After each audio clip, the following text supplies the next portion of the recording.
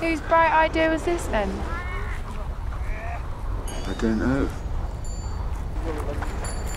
They just said, well, you can never get a piano to Zanskar.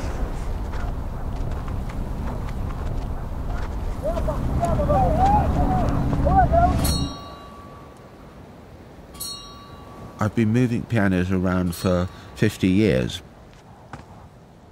I've seen a few things, but this is a bit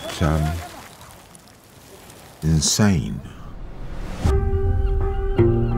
Some of the most amazing things that have happened in my life started with someone just walking into the workshop.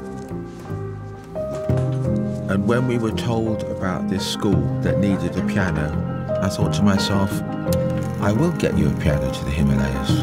I will get you a piano to Zanskar. We're amongst very special people here. And I'm worried that I'm putting them at too much risk.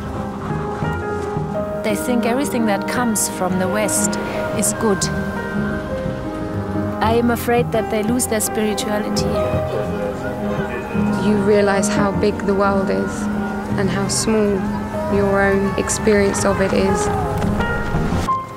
You have come with a traditional musical instrument. I would say it is a kind of cultural exchange because everybody in the world can understand the language of music. Good times, we've had good times. You had an adventure.